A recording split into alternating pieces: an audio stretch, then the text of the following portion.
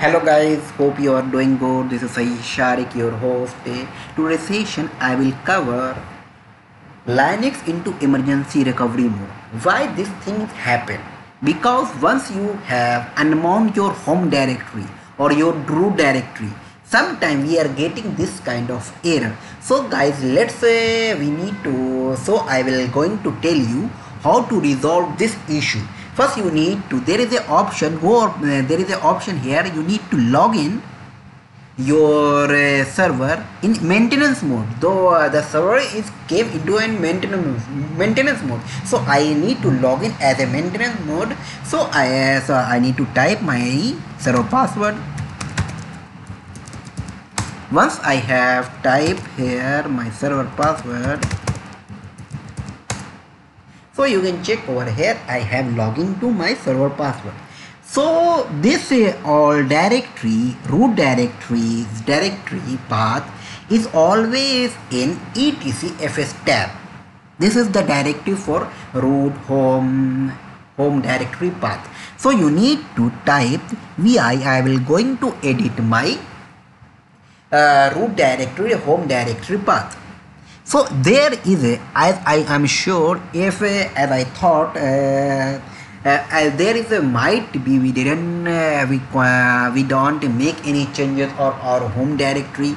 If we have extend my home directory, I didn't make any changes. Once I have unmount my home directory, I need to comment on my home directory as I have made a home directory error. So let's say begin to start. So before going to start, please if you are first time viewer of my channel, please like and share and subscribe guys. So let's begin. I will use vi editor etc fstab. Once you will press fstab, press enter. So guys, you can check over here, I am having home directory because I have take all the home directory to and assigned to the root directory. I have taken all the size of home directory assigned to the root directory. Then we are getting this issue. So guys, we need to comment because we are not using home directory. So we need to press I for insert mode and press control hash and just comment on this and just escape. Then you need to save it. WQ, as you are aware about the WQ is a save command and Q is a quiet command, and just press enter. Once you will press enter, you need to reboot your system. So I will going to reboot my system. So guys, you will check there, we will not going to face this emergency mode issue.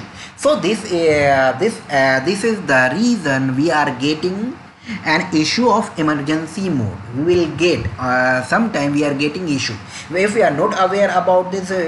Before making any change, we should aware about what's the thing we are going to make, what's the why. If we are making any changes on any directory,